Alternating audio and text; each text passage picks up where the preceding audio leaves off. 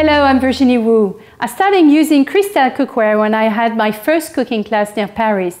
Now I have a cooking school in New York and I cook exclusively with Cristel. Why?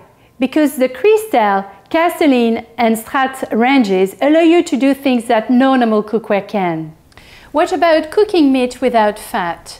First, you need to heat your frying pan or sauté pan to the right temperature. Put it on medium heat. Spray some water into your frying pan. If you see beads of water running on the surface, that shows you it's the right temperature. Season your meat and put your meat into your frying pan. Don't touch it. Let the natural fat of your meat melt and detach from your frying pan. Now you can return your meat like this. See how the color is beautiful and uniform. It's well cooked on the outside and still juicy in the inside. Because my Cristel handle detaches, it always stays cool. So now I clip it onto my frying pan, pour some water like this to help the cleaning by removing the meat juice. It's so healthy and easy with Cristel. Many people burn caramel. It's because the pan they use doesn't provide enough control over the heat. I'm going to prepare an apple tart tatin with a caramel base. For the dough you need flour, an egg yolk, sugar, room temperature butter and water.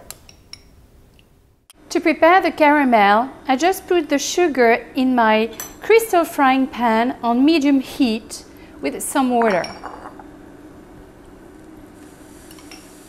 Now I place my apples in my Cristel frying pan, like this. Now you roll the dough and you place it on top of your Cristel frying pan, like this. Now I place my handle on my Cristel frying pan and put it into the oven for 25 minutes at 350 degrees Fahrenheit. It's so easy with Cristel. See how compact Cristel cookware is. 6 pieces takes up only this much room. It's very easy with Cristel to remove the frying pan from the oven. Just clip the long handle like this. Then you switch with the side handles.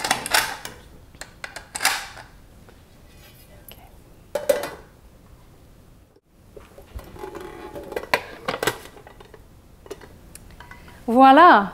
My tart tatin is ready. See how clean my Cristel frying pan is. These are just a few things you can do with Cristel cookware. I hope you enjoyed this video. Bonne cuisine!